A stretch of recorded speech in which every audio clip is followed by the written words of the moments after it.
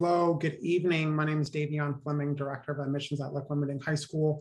Really excited to have you all here today with us after a holiday. Again, I hope that your holiday was really great and fantastic, and that you got to spend really good and quality time with loved ones. Tonight, we have our fifth and final open house focused on student support. And so you'll hear from a handful of different folks who support our students in a lot of unique and special ways, and they have a lot of wisdom to share with you all.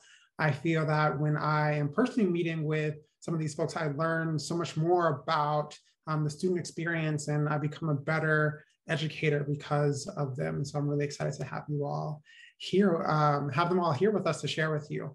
But before we get started, we'll do a couple of introductions, and we'll start with Elizabeth, if she's on, to say hello really quickly to everybody. Hi, everybody. My name is Elizabeth Tackett, Associate Director of Admissions for Operations and Flexible Tuition. We're so glad you're able to join us virtually tonight. I hope it's an informative experience for you. And yeah, I'm actually an alum of the school, working back full circle, working in the office. So I can just attest to how wonderful of an environment it is. And I hope that this is a really informative time for you. Send it back to Davion. Thank you. And next up, we have Eric Temple, head of school, here to say hello. Hi, Eric. How was your holiday? Hi, Davion. It was great. And you know what? Those jokes at the beginning really make me smile. So, hi, everyone. I just wanted to take a quick moment to say good afternoon and to welcome you to our last open house of the year. We're so pleased that you've taken some time out of your very busy lives to just keep learning more about the school.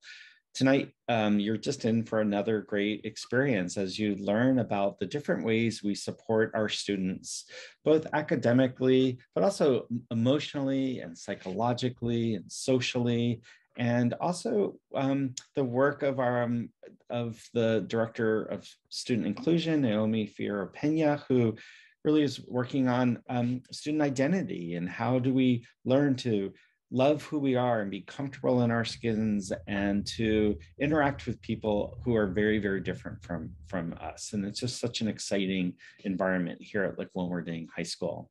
So thank you for being here. You're in for a treat. You're just going to hear from just amazing educators and adults who care so much about students. And you'll learn more about how we really nurture the whole student here at Lick-Wilmerding. So thank you, and thank you, Davion, and I pass it back over to you. Awesome, thanks so much. Really appreciate your time, Eric.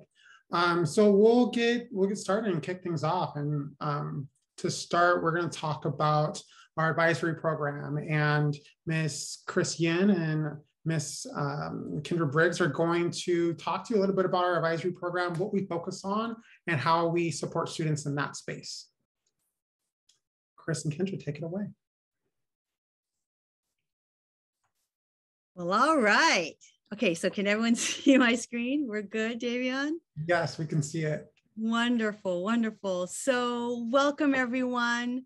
My name is Chris Yin, and I'm the 9th and 10th grade dean here. This is, I think, I was counting last night. I think this is my 27th year at Lick. It has been a wonderful, fun, exciting, challenging journey here. And just so glad to be welcoming you here today. Thank you so much for taking time out of your day to spend it with us. Really appreciate that. So I'm going to talk a little bit about our advising program. And first, though, I wanted just to introduce the student support team. And so let me click over here. And here is our agenda for today and who will be speaking, myself and then Kindra Briggs. Kindra, do you want to introduce yourself now? Sure, I can introduce myself now. Can you hear me okay? I can. Perfect. All right. Welcome. My name's Kindra Briggs. I'm the 11-12 Dean, and I work with Chris Yen to oversee the advisory program, and I'll be sharing more about that in just a little bit. So I'll just step back. Thank you. All right. Thanks, Dean Briggs. So as you can see here on our agenda, we have the advisory program. We'll be talking about the Learning Strategy Center, then counseling and student inclusion, and then rolling into the student panel. And here is our Triple S team, our Student Support Services team. It's kind of a mouthful, so we see Triple S. And as you can see, it is comprised of deans, counselors, our Learning Strategy Support team, and our Director of Student Inclusion. And so Kindra and I will be talking about advising. And so just wanted to start off by sharing our mission with you.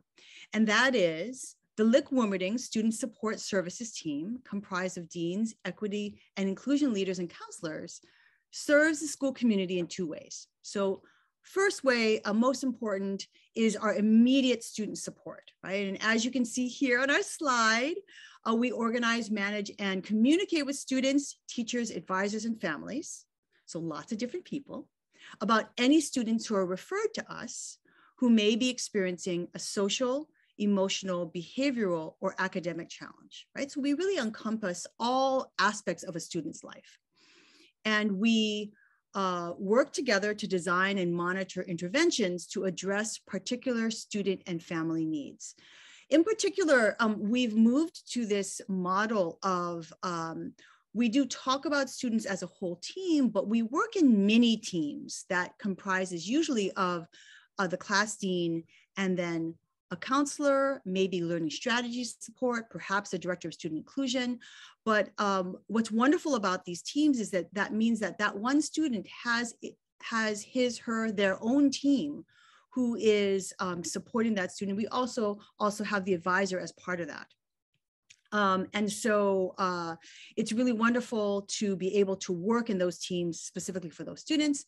So we have really great communication among those team members, and we can share information that we might be hearing maybe from the counselors or from learning strategies, people's expertise all together on that team. So I really appreciate how we work together for that. Kindra? Yeah, go ahead and go to the next slide. And I will say, continuing on with what Chris just shared with you, besides working on discrete teams to support individual students, the other piece of the Triple S team is really to think about school-wide access. So as it says, we're really thinking about identifying systems or practices that are barriers to full student inclusion.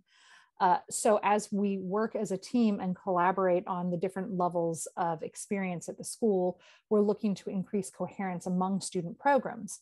And that means that we envision helping create systems and resilience within those systems that really support both the well-being of the students as well as the academic growth.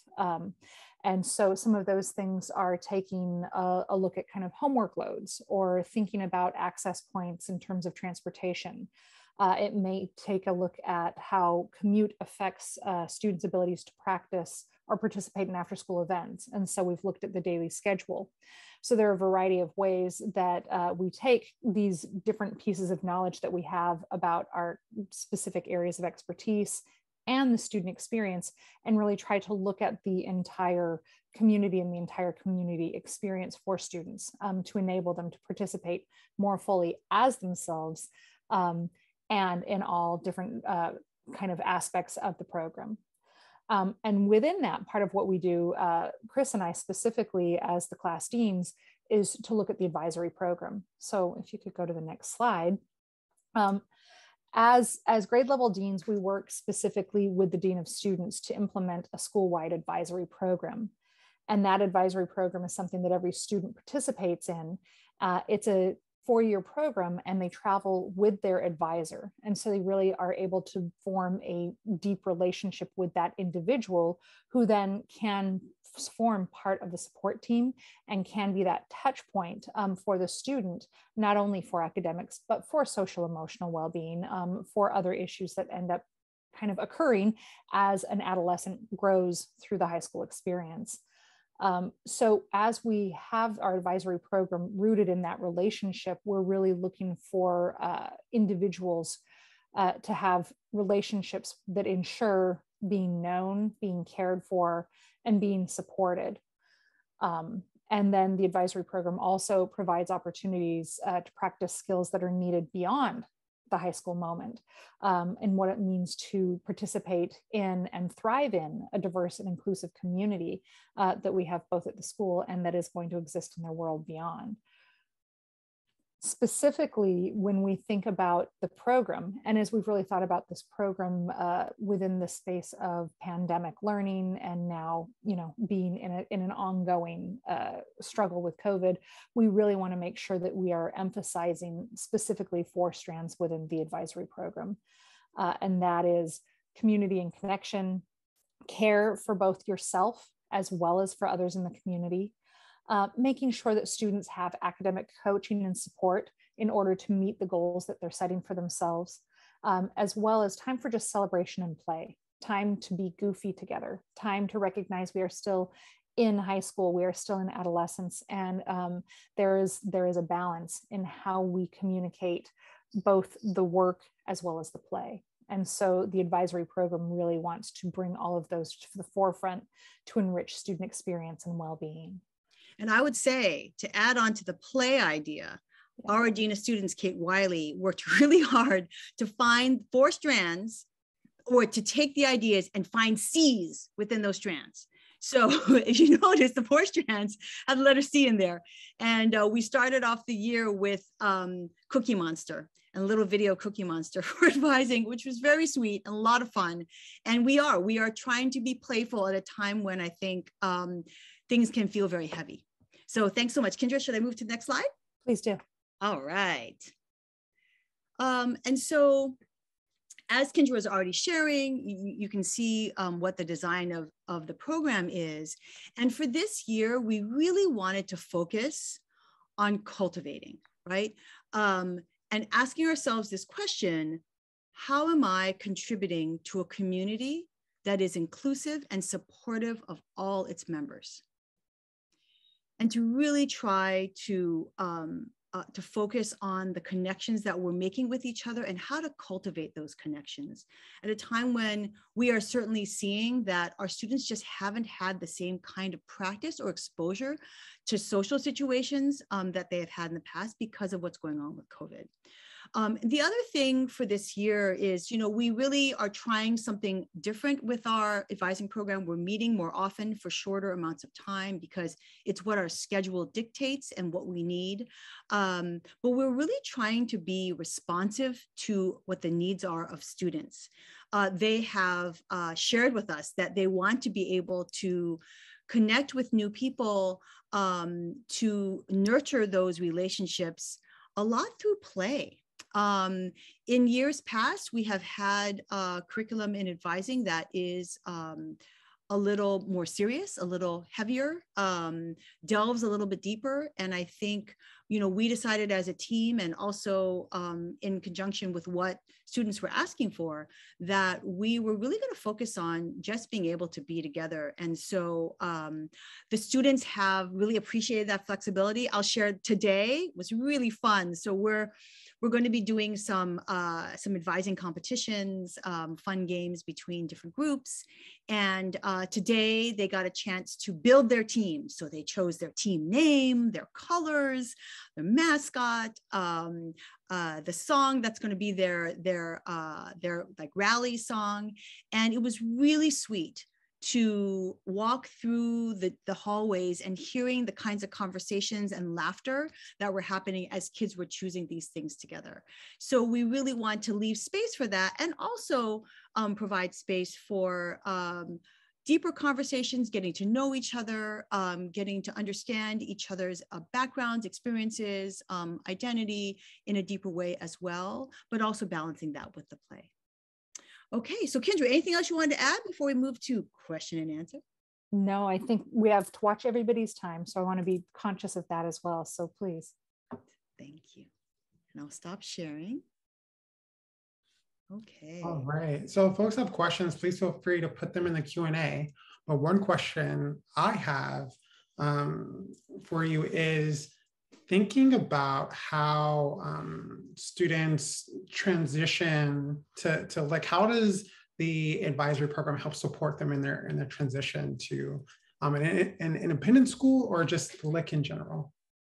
Absolutely. I mean, I think what I would say is students and their families are really looking for connection and to feel known.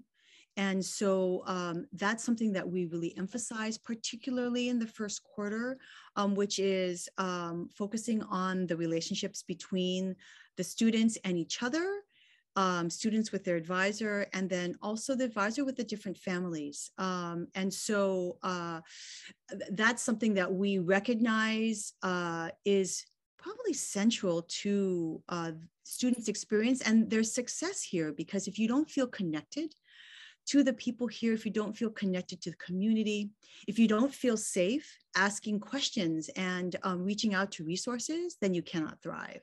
And so I would say that we use our advising groups to actually do that, because they are small groups this year of only 12 students and their families. Students and families also get together for advising gatherings to just break bread together, and again, just making those connections and helping kids in that transition in that way. Yeah. And I would also speak to, while it's not directly within advisory, one of the things that Chris does as the 910 Dean, along with our Director of Student Inclusion, Naomi Peña, is to create freshman orientations that happen both at the beginning of the semester as well as later into the year, so that those connections continue to build.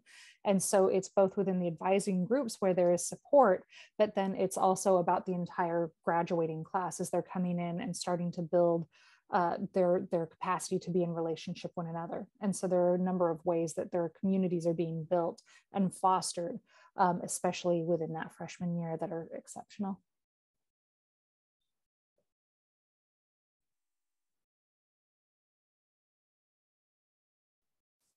Great. And then another question from Amber, which is really great. So how do you partner with the Learning Strategy Center? And I know that Winifred is going to present next, but in what ways are you partnering with counseling and with the LSC and with Naomi? How are you all kind of working together in tandem to create such a robust system to support our students? Yeah, I'm happy to answer that. There are many different ways that we find out about students who need support. It might be from the students themselves, from teachers, advisors, parenting adults, coaches. And once that referral is made, it's actually shared with the entire team. So that includes all the folks, Davion, that you just mentioned. And then depending on what the issue is, a team will be formed to help support that student and to coordinate among all those folks, like, okay, how are we going to reach out to the student? How are we going to provide the resources? We certainly don't want to bombard them with actually too much attention, because not all teenagers want all of that attention on them, but we strategize who's the best person to talk with the student, and then how can we coordinate care and support among those folks. So the way we do it is communication. It's through those mini teams that I talked about earlier, and it's through talking about and coordinating with what kind of support they are expressing their need for, or parenting adults are, and then figuring out what is the best way to provide that support and who is the best person to provide it. And then one last question, because I think it's also a really good one. How, if there's a conflict between students, do the advisors and advisory groups play a role in making repairs and helping restore those relationships? Like, what's the advisor's role, and what's your role as deans in facilitating that? That's a great question. Kindra, do you want to go ahead? I've talked a lot. Well, I can definitely start talking and share some of my knowledge, but I invite you to step in anything that I miss. So actually we are in our journey right now with restorative practices and being intentional. And I think for years, there has been a lot of work already around what it means to repair harm and what it means to include and invite people back into community. But that has become more intentional over last year and this year, especially to really name restorative practices and the language of restorative practices within the community. So to speak to the question, if there is harm amongst students, a lot of that is about sitting in a curious space of investigation. And that may mean bringing in an advisor, that may be bringing in, teachers. It depends on where that site of harm or that site of conflict may have been. But definitely as class deans, we end up holding that conversation and trying to understand all of the different sides of the stories so that we can find ways that will both repair harm and invite everybody back into community. So that's kind of a broad space for that. And it really is constituent dependent, but we do rely quite a bit on our advisors because they have such a deep relationship and they are an advocate for their individual advisees. And so they really get to know them in a deep level. And so whenever there is a conversation or there is a question, we can definitely go to that advisor and say, can you tell us more about who this individual is and how their needs need to be met or can be met, and help us to build those relationships and those bridges. Is there anything that you'd like to add, Chris? No, that was fabulous. Thank you so much, Kindra. Yeah, thank you. Awesome. Thanks to you both so much for coming on and sharing a little bit about the advisory program and the experience of what it means to be an advisory in community at Lick. And so moving on here, we are going to speak with Winifred Montgomery, who works in our Learning Strategy Center. Good afternoon, good evening. Winifred, I hope that you had a great holiday. Good cusp, I did indeed, and I'm really ready for the rest of the semester. So good afternoon, evening, folks. My name, as Davion has said, is Winifred, and I'm the director of the Learning Strategy Center. There is another learning specialist. His name is Owen Dempsey, who works with me, but he could not be here with us tonight. So he's relying on me to share the important information with you. And with that said, I am going to share my screen. Did that work? Okay, so the Learning Strategy Center is really well named. We call it the LSC for short. And it has, the purpose is to really, our primary mandate is to serve students who have been diagnosed with conditions which impact their ability to learn efficiently. And our goal as part of that mandate is to really help them learn how to use their strengths to overcome their weaknesses. Because it can become very easy to focus on the things you don't do well. And what we know in our guts is that your strengths are how you're going to solve problems all your life. Your weaknesses are speed bumps that we're going to get you over one way or the other. So celebrating your strengths is an essential part of the work that we do with our students. Okay, so we also work with what we call the neurotypical kids. Those are students who don't have a defined learning difference necessarily. So students, between Owen and myself, we work with almost somewhere between 1/4 and 1/2 of the entire student body on one level or another. So a lot of neurotypical students come to us to say, wait a second, I'm not getting the grades that I want on my tests. How can I study more efficiently? Or I'm spending too long on my homework. How can I refine that process? And so we really work with individual students to say, what are you doing? What's working well? What's not working well? What could we tweak? What are some ideas we could give you that would help you achieve the goals that you set for yourselves? We also, through our office, sponsor a number of programs designed to help anybody in the school be more successful academically. The peer tutoring, which is actually run by students, but it operates under the auspices of our department. And we also promote something called the Power Hour, which is a dedicated space where students can come in and work in silence, but in collaboration with other, alongside other people, because some people really work best if they have other people around them. We present different workshops, either through the BME program or through advising or throughout the year for students on different topics like how to get enough sleep and organizational strategies and whatever it seems like is called for in the community. And we have other programs that we offer to help people achieve their best selves. So we do not diagnose students in the LSC, but we can definitely work with students and their families to identify the factors that are holding students back and figure out what are the appropriate steps for them moving forward. And if a student comes to us with a diagnostic document, we will help them essentially translate that into English so they understand their cognitive profile and can be more efficient in how they use that to their advantage.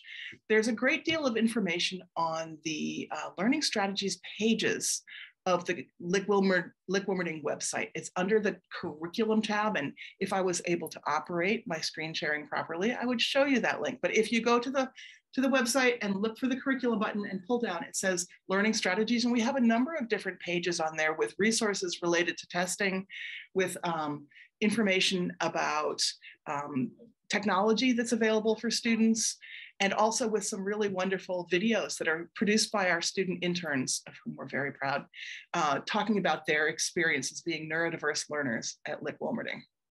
So that said, what questions do you have for me?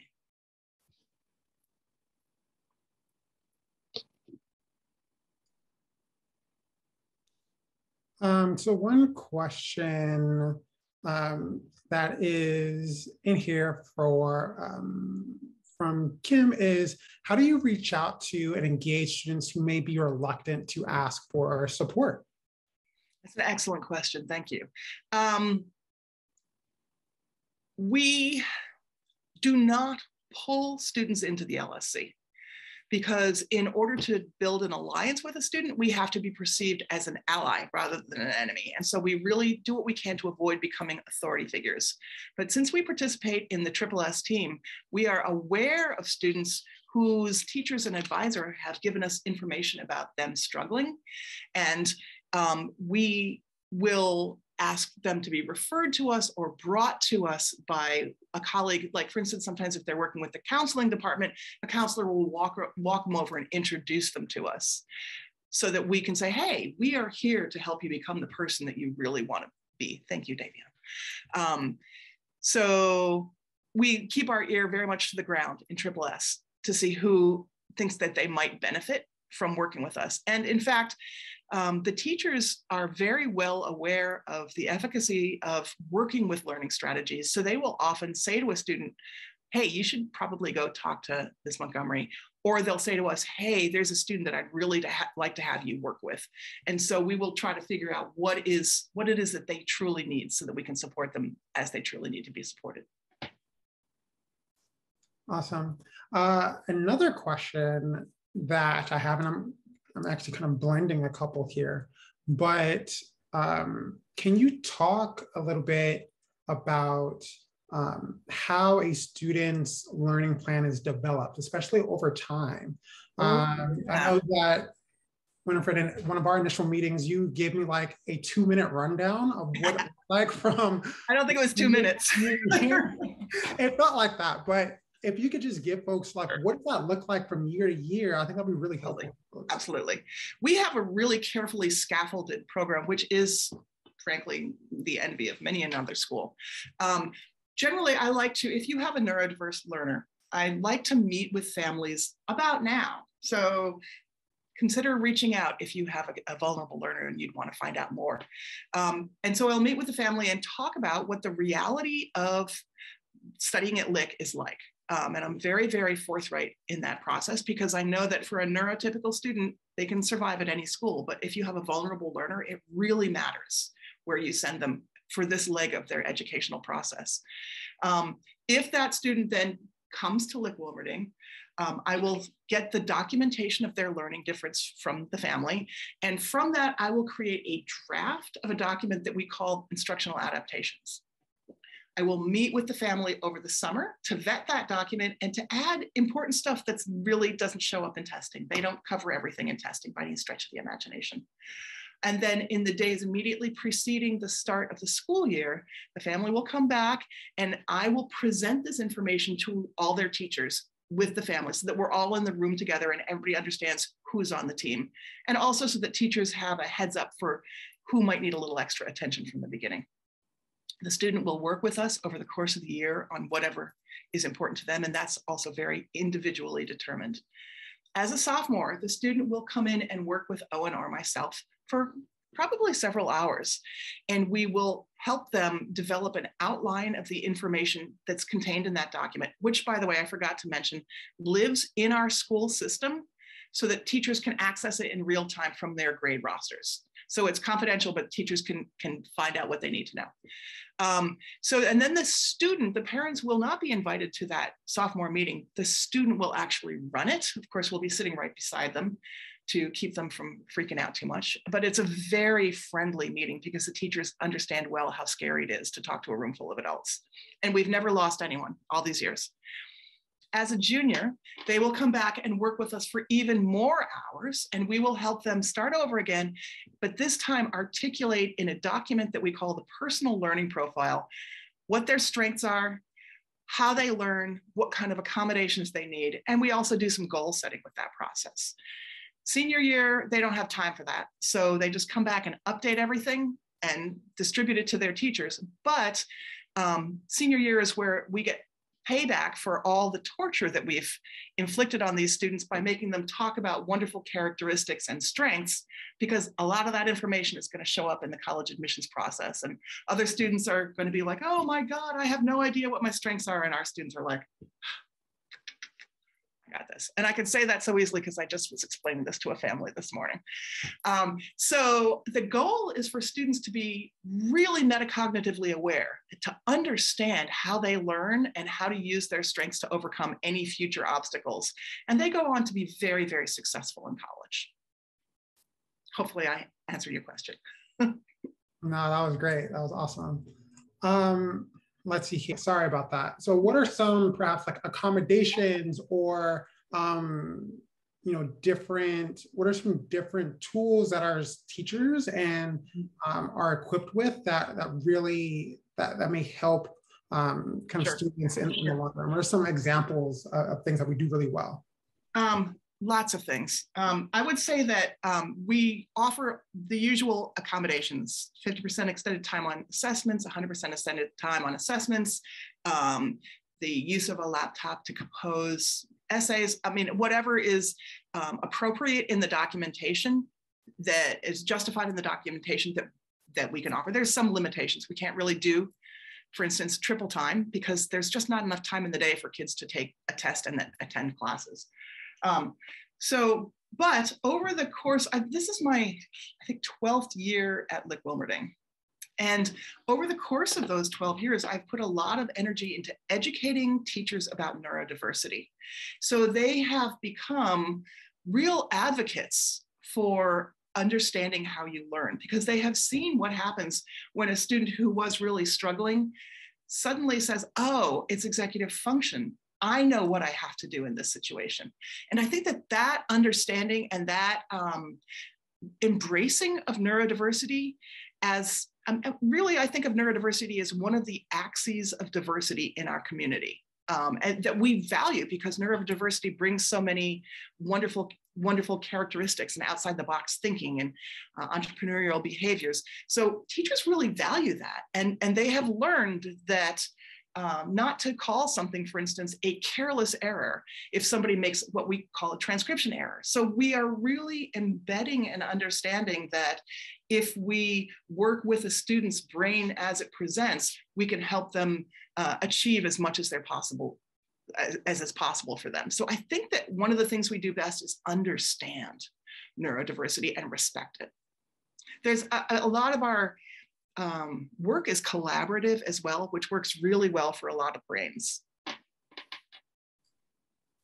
Amazing. Thanks so much. I know that there's a ton of questions about this, and we greatly appreciate them. And so Some of them can be answered on the website, and that's in the chat there. And I know that granted, she has the time. Winifred's also available to answer questions via email from prospective families as well. So, so please do, if you have, especially if you have a really specific question, reach out to her, but also utilize some of the resources that we have online there. Thanks. Pop my email into the website. Have a great evening, everybody. Thanks, you too. Appreciate you. Alrighty, so pretty much right on time. There's a question around mental health and how do we support students in that vein. And so next we have Erika and Yuka, our school counselors, to come speak to you about that programming. So Erika, Yuka, feel free to take it away. Okay, let me share my screen and we can start. So, hi everyone, my name is Yuka Hachiuma. I use she, her pronouns, and I can provide support in both English and Japanese. So, Nihongo de mo sapport dekimasu. And hello everyone. I don't see myself currently, but I hope that you can see me. My name is Erika Solis. I use she, her pronouns, and I can offer services in English and Spanish. Apoyo para las familias hispanohablantes.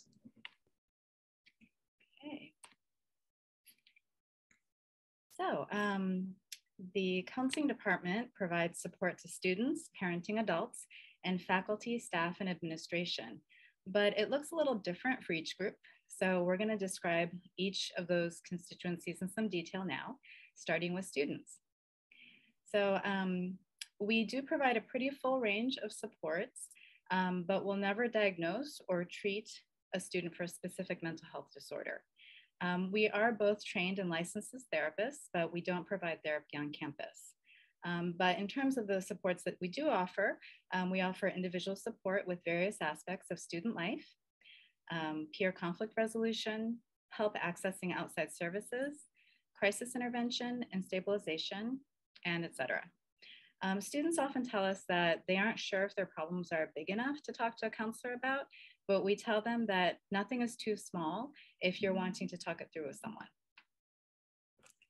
All right, another way that we interact with students and provide services is by presenting on various topics that relate to adolescent life and to well-being. We often do that in grade level meetings, either presenting ourselves or bringing in outside organizations as guest speakers. And for example, some of the topics that we've covered thus far this year are boundaries and consent and substance abuse from a harm reduction approach. And also in working with students, we wanted to provide for you a few scenarios of some situations where we support students. Students often come in on their own, or they are referred through SSS or through a parent or another adult in the community. And so here are a few instances of what we might work on with students. A student has been feeling low energy and low motivation recently, and they don't know what to do. Or a student is feeling overwhelmed by the workload and isn't getting enough sleep. Another thing that students might want to do with us is to explore different aspects of their identity. So they might be thinking about their race, ethnicity, gender, sexuality, spirituality, or socioeconomic situation, and want someone to think with and talk about. Also, a student might have just gone through a painful breakup and they need some emotional support. Or a student might be concerned about their friend and want to know how to support them. Or a group of students might come by asking to talk about a difficult dynamic in their friend group and what to do about it. All right, so in terms of the supports that we provide for parents and guardians or parenting adults, we are here to support you as you support your teen. So you can get in touch with us to talk through concerns that you have for your child and how to support them. And we will also, sorry, I was jumping ahead to the next bullet point. Yes, that's my bullet point 1. So thank you, Yuka. Okay, yeah, so we also offer parent and guardian evenings on topics related to adolescent development. So in the past, we've offered presentations on transition to summer during the pandemic, as well as the depression, anxiety, and avoidance cycle. And this year, we're having a parent of alums speak to the parents and guardians about substance use from a harm reduction approach. Another service that we offer is helping you to figure out if your child or family needs outside support, and we can help you find a provider that is a good fit for you. That includes affordable mental health services. And we also serve as the primary liaison with outside providers. So we'll have a form in place that will allow us to communicate confidential information, and we'll be able to collaborate with outside providers to provide a layer of support at school. So some example scenarios that might come up for parenting adults. This is a big one that might be really salient for all of you, but we often get contacted by parents who are concerned that their 9th grader is having difficulty transitioning to high school, or they might be concerned about changes that they're noticing in their child's mood. Yes, over the years, I've often talked to parents who are concerned about their child's seeming lack of social connections at school. And other times parents will reach out to let us know that there's something going on in family life that could impact the student at school. So for example, a loss in the family would be a case where a family might reach out.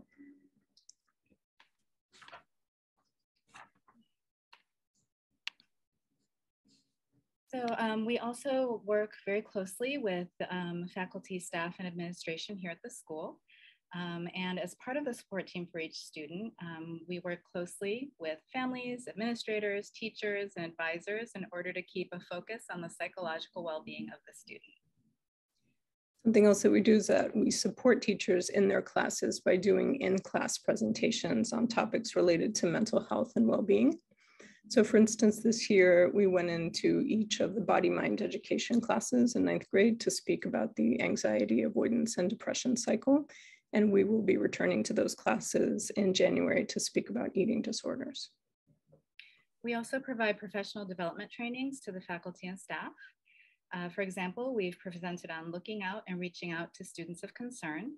And once again, the depression, anxiety, avoidance cycle. Now, you've heard this topic many times, and that's because what we try to do is we try to present the same material to each group, obviously tailored to each audience, so that everyone is kind of all on the same page and they've heard the same information. And so there can be a lot of communication between school and home as well.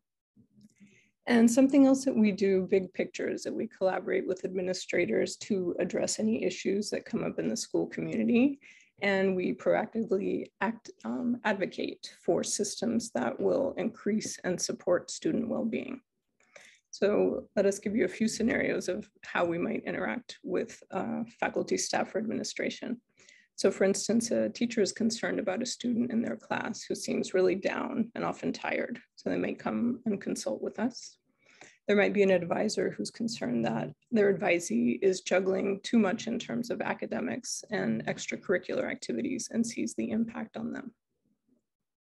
Or a teacher might be preparing curriculum and they ask for input from us on how to address sensitive topics. Or a coach might be concerned about the health of a student athlete, and so they may come to us for a consultation.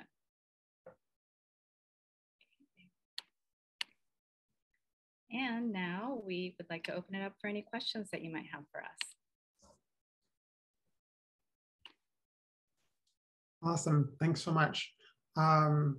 One question that kind of sticks out to me is just, to what extent would you say the student body is open and willing to come to you to when they are in crisis or when they feel they need your support? Well, I think that we build in many layers that allow them to come to that point. So we start by meeting 9th graders we'll meet them at orientation, and then we'll also come to their class to give a presentation and let them know who we are and what we're here for. And we have contact points with students in each grade, so we're building our contact with them informally in those ways. And we also have excellent connections with the other members of student support services, like the deans and the learning services folks. who, as Winifred mentioned, they can walk people over to us, students, and introduce them. And so it's kind of building on a connection that's already there. We often have students walk in the door and they have positive experiences. Recently, I had a student bring a friend, right? So it might be that a friend encourages someone to come in. And we also tried to build in the importance of that seeking help is a strength and it's a skill that we'd like students to build who participate in the encouragement of those help-seeking behaviors. And so that gets students in the door and open to meeting with us when they're struggling. So as a team, I think we get students to come. Great.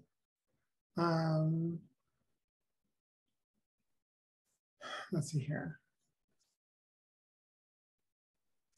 Can you talk a little bit about confidentiality and when it becomes appropriate to loop in or bring parents into the conversations that you're having with students? Yeah, that's a really good question. And it's something that I certainly have many conversations with students about, because just by the nature of us being part of the school, oftentimes students are concerned, you know, if I tell you something, who do you need to tell? And so I always frame it in terms of safety. And so really that primarily most things can be kept, you know, confidential between me and the student, unless there's a safety concern, in which case it's really important for me to get other adults involved. That might be the parents, it may be other people as well, really to ensure the safety of the student. And if it doesn't rise to that level, and say I'm having conversations with a student and I feel like, though they've told me that, you know, the parents don't know, and they really don't want parent to know, like I will bring it up, being like, you know, it seems like it might be really helpful if you were to be able to talk about this with your parent, or it might be another adult, like, you know, I don't want my teacher to know. But I think it's something that I certainly hold in mind as I'm having conversations with students, that if it is beneficial for them, I will always float that idea to them, and that it'll always be a conversation and a discussion. I won't go behind their backs and tell, you know, parents or teachers things about them, because it's really important, like Erika was saying earlier, about so much of our job is about building trust and relationships with our students. And so it's very important for us to, you know, have the student be part of that conversation of why I think, and hopefully why they also agree, that it's really important for other adults to be involved in supporting them. And so confidentiality is a question that often comes up, and, you know, particularly in terms of when to loop parents in, that is how I often explain it to the students, as well as parents who ask. You know, if they want to know something from me, then I think it's often talking about, you know, what might make it hard for them to have that conversation directly with their student, and trying to find a way where the student is the one that ultimately is the one that's sharing the information, or certainly has agreed that, yes, this is something I want other people to know. So, Erika, am I missing anything along those lines? No, I think that's all. I mean, I mentioned up front that when we collaborate with outside providers, you know, we follow the guidelines for communicating, you know, legally what's confidential. And I think you covered everything else, that it's a conversation with the student. Awesome. Well, thank you both so much for your time this evening. I hope for folks in the audience that this was helpful to you, and hearing about one, the different scenarios that may come up in a high school student's experience, but also just learning about the robust help that Erika and Yuka are able to provide to our students on an everyday basis. So thank you both for the work that you do and for being here this evening with us. Thank you, Davion, and thanks everyone who attended. All righty, so we are moving on here, and next we have one of my favorite people on campus to come and speak to you all. Naomi Fierro Peña is here to, our Director of Student Inclusion, is here to share a little bit with you all. Hey Naomi, how are you? Hi, Davion. You really flatter me. You're also one of my favorite people. So I'm so happy to be here with you. And I'm so happy to be here with the rest of these 205 participants today. Thank you. How are you doing, Davion? I am fantastic. Thanks for asking. All right. I believe it's time for me to share my screen. Here we go. I'm going to get into present mode. Excellent. And can you see that? Can I just, excellent. All right. Hello, everyone. My name is Naomi Fierro Peña. I use she, her, ella pronouns.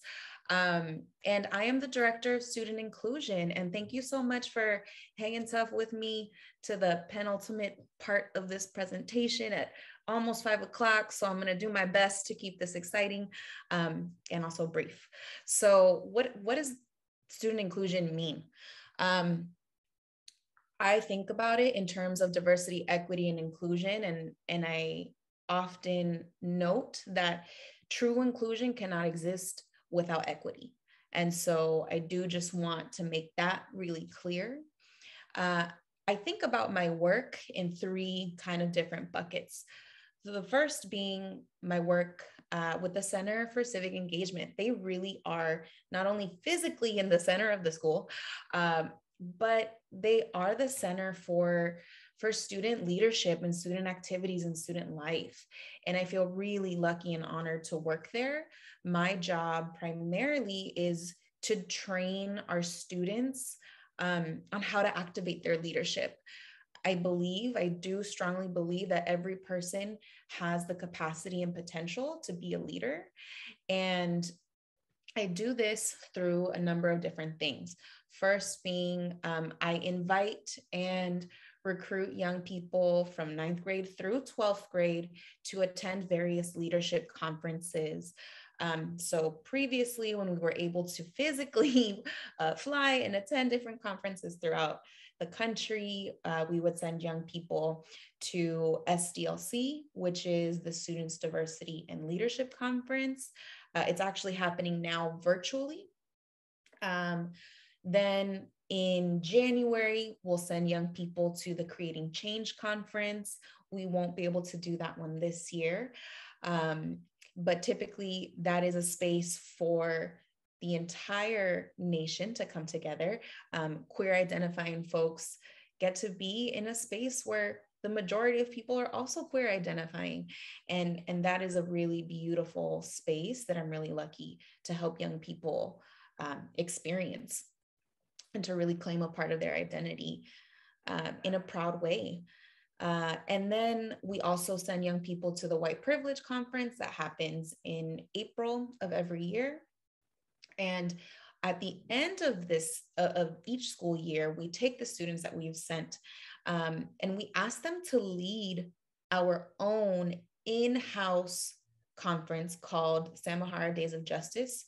It's typically a 2-day conference where our young people partner with the adults on campus to create workshops and to teach each other. It's a beautiful, like, co-learning space where oftentimes I've seen our adults learn so much from our young people about equity, justice, inclusion, and what matters to them in the world today. And so that's a really special time. I also get to do specific leadership training for our students of color. I work hand in hand with the student inclusion chairs who I like to call them my mini-me's. They're often much better than me. They work on the student council, and their job is to be peer leaders in saying, these are the areas of the school. This is what's happening kind of on the ground, so to speak, where we really need to create some programs, some community days to bring our folks together, because we're seeing a lack of inclusion, or, these folks really need to come together to talk across difference. And so how do we as young people come together to help change that? And so that's my work with the student inclusion chairs. And finally, this ethnic studies initiative that I'm really proud of, it was a student-led initiative, currently still is student-led, where young people came together in January of 2019 and said, you know what, we want to change. We're seeing some inequities, and we want to change. And one of those changes, we want to see ourselves represented in our curriculum. And so there is a working group of 12 people, 8 students and 4 adults, who are working to bring ethnic studies to Lick-Wilmerding. We know that it's now a requirement for the state of California. So we're really excited to kind of be ahead of that curve. So lastly, the last 2 things I get to do. One, again, my work with Student Support Services, who's the team that you've seen today. I get to coordinate each grade level retreat. So that is a full arc of a program from grade 9 to grade 12. Each grade level has the opportunity to retreat together, to spend time away from campus and to really delve into, you know, who am I in community? Who are the folks around me? And how do we enjoy each other outside of just, you know, what can be the competitive nature of the United States, right? Trying to prove something about yourself. And our retreats are a space where you don't have to prove anything about yourself. I've also, we've mentioned restorative practices, which is really exciting. I don't know if any of you are familiar with restorative practices, but it's a beautiful both and of creating community, where we're not only intentionally building trust and relationships, we are also repairing harm when harm is caused in communities. And so the repair, I think, is a really purposeful time where we bring folks together, whether it's student to student, adult to student, or to adults, right? Bringing them together to say, hey, look, this was the harm that was caused. What do we need to make things right? Because we do believe in the power of community and knowing that we can solve our dilemmas and challenges together, and we can repair trust in any situation. I am seeing that the time is almost up, so I will take us down to diversity, equity, and inclusion. And, you know, this is my really exciting work with our Dean of Adult Equity and Inclusion. I get to work with the Board of Trustees and in our parent association on making sure that we're all on the same page, coordinating to make sure our students are seen and heard. And so I look forward to answering any of your questions. And if I don't get to those, we do have an equity and accountability webpage, which I can drop in the chat at a later moment. But thank you so much. Awesome. Thank you, Naomi. One question that we have here is, to what extent would you say your work kind of oscillates between empowering students to be like very action-oriented and just creating space for themselves to better understand each other and to understand themselves and doing their identity work? I mean, you've been coming through with the hard-hitting questions, Davion, and I want to commend you and compliment you for these questions. These are from the audience. It's not from me. Okay, audience. I commend you and compliment you. So how much of my time, right, is spent on both of those things? I think that's a great question. And to really quantify it, I don't know that I can quantify it off the bat, but I do think, you know, a lot of the identity development work, right, happens, I think, for those young people that attend our leadership conference.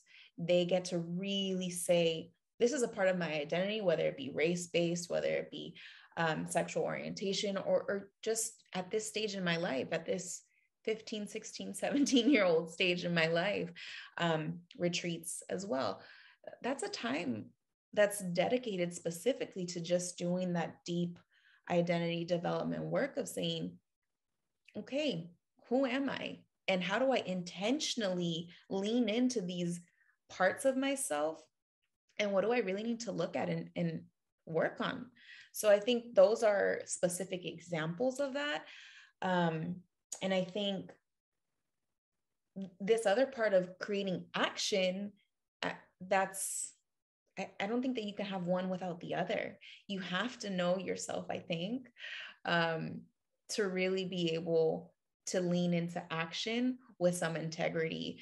And I think because I work that way, I know that I work that way with my young people. And so I take our young folks, specifically our student leaders, who say, you know what, Ms. Peña, I'm ready. I want to do something. And I say, let's make it happen. And it's oftentimes just uncovering and holding up a mirror to the strengths that they already have and saying, I believe in those, let's do these. And that's how ethnic studies came to be. That's how restorative practices came to be. That's how now we have a dedicated space just for our student leaders of color to be in community and create together. It's beautiful. And our students did that. And so, I think those are part and parcel of the work. Perfect. Let's see. Can you talk about your partnership with affinity groups, especially as we're thinking about building the ethnic studies program? And where are we with that right now? I love it. Again, great questions. Okay. Yeah. So my work with affinity leaders is, to be honest and to be frank, in this intimate space with 200 of you, it's one of my favorite things to do because our young people are so aware and just ready to really grasp onto how proud they are of their identities. And so I meet with our student leaders of color at least on a quarterly basis, if not more so. I think, Davion, you walked into one of our first meetings where you heard our music bumping from down the hallway, and we're like, hold on, this feels like family. How can I be a part of it? And so our young people know that, and they have spaces to at least once a quarter to come together to create community celebrations, to create really powerful dialogues. For example, we're having cross-racial dialogues this week, led by each of our student clubs, like Latinos Unidos and the Black Student Union and our Asia Club, right? They're coming together to talk about things like mental health in sports and how that impacts people of color specifically. And so those are some examples. But to get to the question of ethnic studies was brought about because the leaders of our student clubs said, this is what we need. As leaders of color, we're noticing these trends, and this is how we want to fix it. This is the solution we want. And so a lot of them are a part of the ethnic studies working group. And where we submitted our first proposal last year to the administration. They said, you know what, this is a great first proposal. Here's some feedback. Here's what we need you to work on. And this year we're polling, what are the places that already have seedlings, right, of an ethnic studies curriculum? And how do we help those grow and formalize that into a curriculum, a program that's not just one-off, but 4 years throughout your entire journey, right? Because you're growing and changing. And so I'm hopeful. I know that we already have an elective class for juniors and seniors now. I'm hopeful to be able to provide 2 classes next year. So it's not just available to juniors and seniors, but that there are at least 2 classes being taught both semesters next year. And so that's the exciting thing that's on the horizon for us. Beautiful. I love it. I love the seedlings metaphor. I'm going to use that the next time I talk to someone about this. Thank you for your time, Naomi. Really, really appreciate it. And one comment from Victoria Guzman, they really love your shirt. And so bringing the fire here in a lot of different ways. I appreciate you. I can't wait to see you again in person in a couple of days. All right, so moving along here, we have our student panel. So students, if you could do us all a favor and turn on your cameras so that we can do the panel here.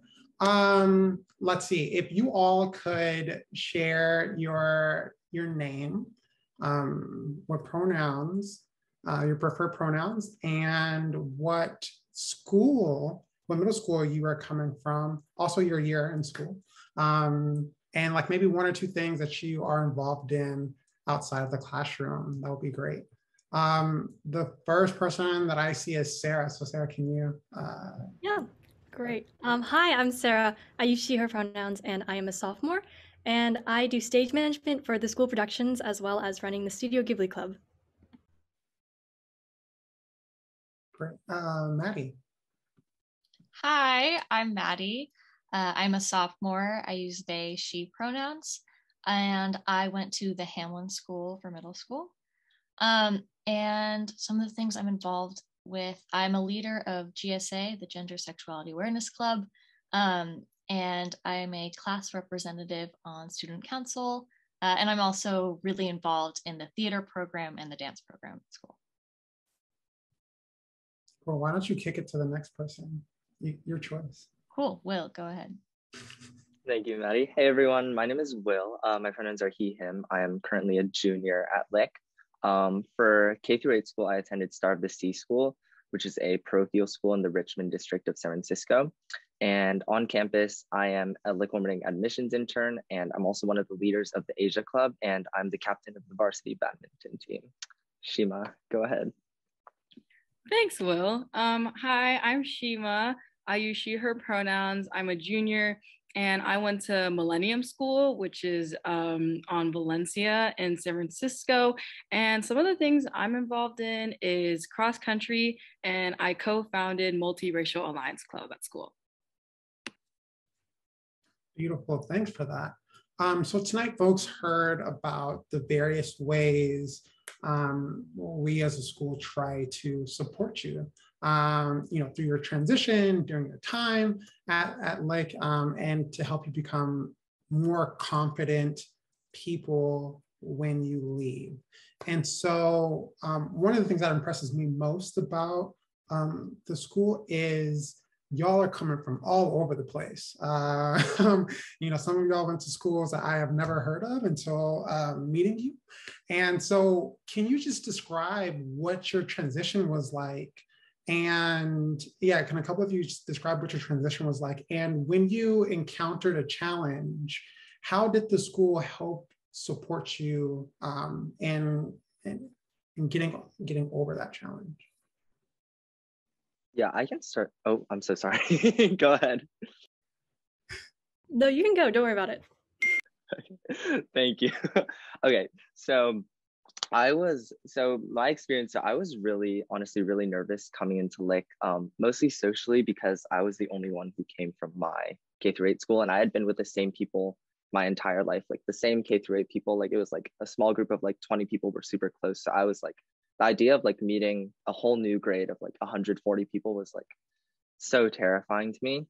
I think the first thing that comes to mind that helped me adapt to the new environment, I guess, was advising. Like in frosh orientation, we got introduced to like a group of, it's like one advisor, which is like a faculty at Lick, and maybe around like 11 to 12 students. And essentially your advisor is just kind of like your person, like to go to if you need like anything, if you need any help or anything like that, like they're your person. And it also introduced me to around like 10, 11 other kids who I knew, like I felt like I could depend on them. And then another thing that I think really helped me was in the classrooms, like each one of the classes were super, super collaborative. And I felt like I got to meet like a lot of new people through that. So like, I was really scared that the classes were just going to be like me looking at the board and I was just not going to have anyone to talk to. But I met so many people through my classes. And honestly, some of the people that I met in my classes freshman year are still my closest friends today. And I guess I can go next. I think, well, going to frosh year, I was online, and Maddie was as well. It was kind of rough because, like Will, I came as a singleton, only kid from my middle school. And I think that the first challenge I really encountered was my math class, because I think this is just natural that going from middle school to high school, the difficulty level will increase a little bit. And I think that the thing that helped me the most is seeking help from teachers and learning that that's an acceptable and perfectly normal and like encouraged thing to do. Because I say this a lot, but at Lick, it's people teaching people, and you don't feel like you're left behind. So I think the relationships that I built with my teachers really helped in that mindset of confidence that we talked about a little bit earlier, and feeling like you can advocate for yourself, which is something that I still do now. Yeah, to build off of what Sarah was saying, I come from a very similar middle school as her, K through 8, all girls, small classes. So when it was time for me to go to high school, I was very ready to have a new surrounding. I loved my middle school experience, but I'd seen the same people every single day for almost my entire life. So I was so overjoyed to walk into Lick and see so many new incredible people, and not people that were exactly like me, or had learned to know so well.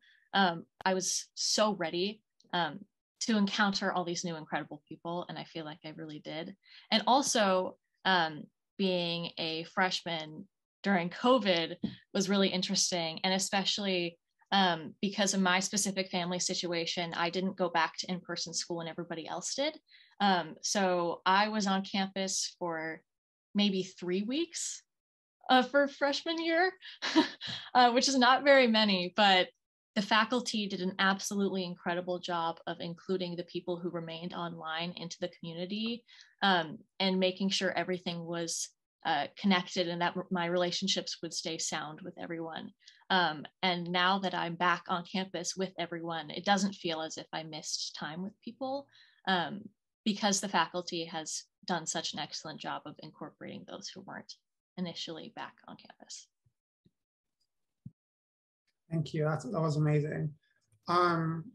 So one of our goals in supporting students is really empowering them to create the high school experience that they want. We want you to own your high school experience. And so Shima, one of the things that you talked about was creating your own club. Can you talk a little bit about that process and why you wanted to create the club that you did? Yeah, that's a really great question. So like I said, I co-founded a Multiracial Alliance Club with my friend. And so basically it's just an affinity club, but allies are also welcome, for mixed kids at Lick. And we didn't have it before, but like my friend and I, shout out to Bruno, we noticed that there's like a lot of mixed kids. Like I identify as half Black, half Japanese. And so we were like, wow, there's a lot of mixed kids here, but there isn't really like a space for us. So we were like, how about we make that space? So we spent a lot of time like figuring out how we wanted to create this space. And one of our biggest goals is to be really inclusive, you know, like it's a really big umbrella identity.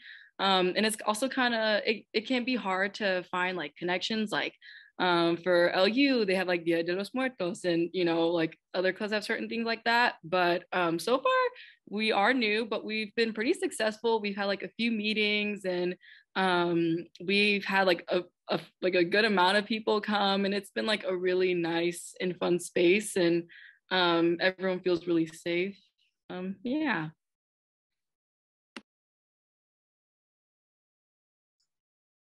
Awesome. Thanks a lot. What advice would you all give to the prospective students and families that are on tonight? What advice would you give them about just thriving at Lick? Yeah, Maddie, what's up? I'm happy to start. I think the best advice I can give is to go into the high school experience and the first moments of high school with a very open mindset, because you never know what you will encounter. And I think it is a very common experience at Lick specifically to go into high school knowing your passions, knowing what you love, building off of those at the school, because there are so many opportunities to do so, but also find new loves and new passions because they were willing to broaden their hobbies and their interests. And I think from my experience and from the experiences of other people that I've heard, it has really rounded out these people as a whole, to have that open mindset, and not be so fixed on perhaps who you were in middle school or the relationships and different things that came from middle school. It's a new time, and it is a perfect time to try new things and build on the things that you love. Oh, yeah, and kind of building off of that, I think that the hardest thing about that high school application process was like the reductive way that you had to look at yourself. You had to write down on paper what you were good at, things that you like to do and are planning on doing in high school. But like they said, you don't have to stick to that, and it doesn't last forever. I think that there's just so much to explore at Lick. I had never done stage managing in my entire life, and I know that I had a passion for the stage, but it's driven me into this whole new place that I didn't think that I ever want to go to. So yeah, on the same note, kind of just go with the flow and know that you are more than what you necessarily have to be writing about right now, and that Lick is a good place to discover that. Yeah, just adding on to that, I feel like sometimes like in, I don't know, in the culture that we live in, there's somewhat of like a desire to kind of just like be good at like some things and just like do the things that you're good at, like stay in your kind of like path and just like do those things that you're good at and like not really expand. And I think Lick really gives you so many different opportunities to like explore like a bunch of different things. Like freshman year, you can take like a bunch of different performing arts, like kind of like in some way it forces you to try like visual arts, like performing arts, like technical arts. And I think like I've had a really great experience like in those things. I really honestly, I came into Lick with honestly not the most open mind. I was a little closed off and I was like, I'm not going to enjoy like painting. But then I ended up really liking it, and I've really enjoyed it, and I've like been able to like take more classes. I have like I've been able to kind of like explore my like enjoyment for art like throughout Lick, which I really appreciate.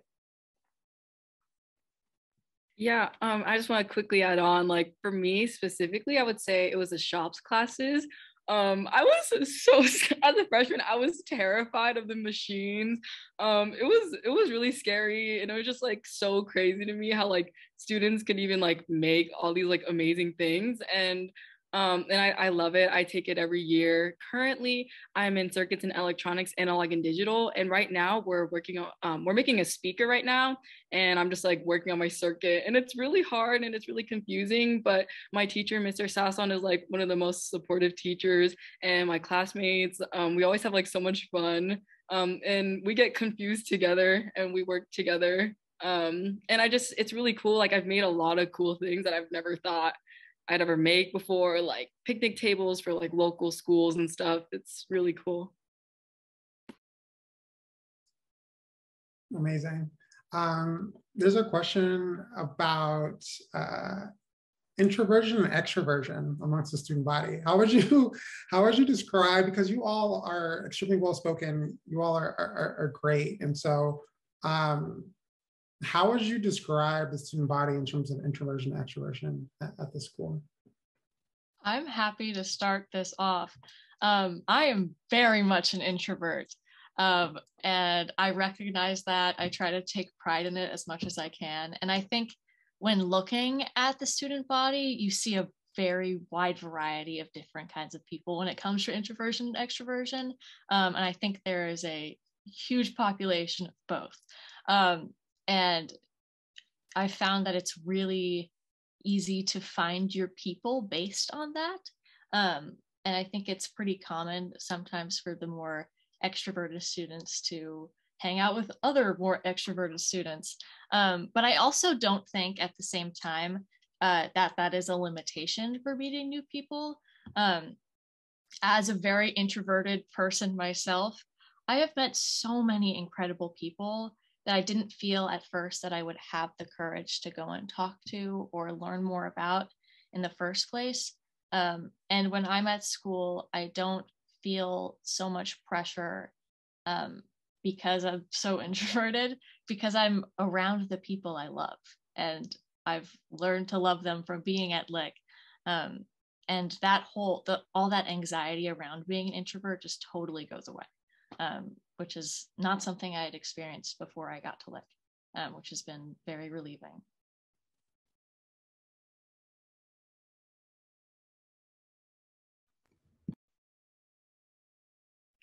Will, you can go. Don't worry about it. I'm so sorry, Sarah. I guess I can talk about my personal experience as well.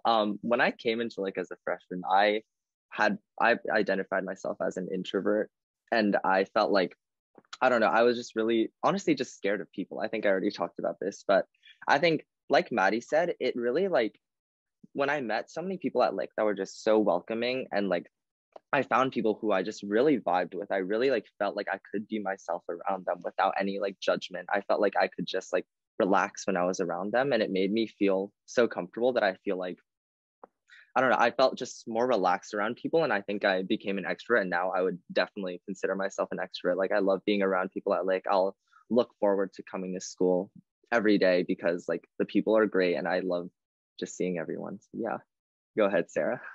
Oh no, it's all right. I think that the way I would describe myself, I would say I'm a loud introvert. I think that it's not necessarily about like, what's your MBTI personality type? There's a general creative aura, and obviously you don't need to be good at art. It's just kind of like the inquisitiveness and way that the students carry themselves, regardless of whether you would feel comfortable with being the only person you knew in a room or not. There's a general air of open-mindedness and willingness to make connections that I think everyone shares. And so, of course, being online, that was really hard for me. But of course, some people really enjoyed it. And speaking to them in person, you know, there are people that you would never think that you would get along with at first because, oh, you're an introvert, I'm an extrovert. But one of my friends and I had a conversation recently, and they're like, oh, you seem like such an extrovert. I was intimidated by you. And no, that's not the case at all. So I think that it's not necessarily about the binary of, oh, are you introverted or extroverted, but are you willing? And I think that the Lick students are. And I think that that effort is something that comes through and something that I really value.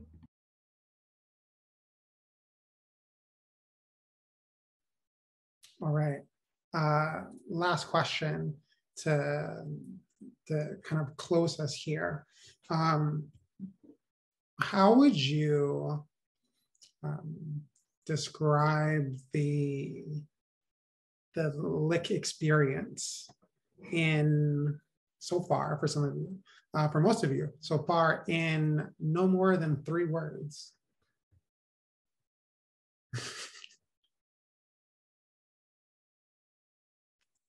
One of your words can be hyphenated. The hyphen really adds some character. Lick-Wilmerding. Anyways, I think my 3 words, they make a sentence. I'm still learning. That just speaks for itself.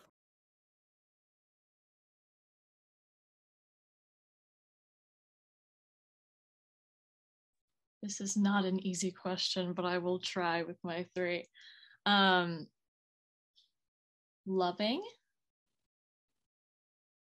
curiosity, that doesn't really fit with the sentence, but curious people, and driven in nature, hyphenated.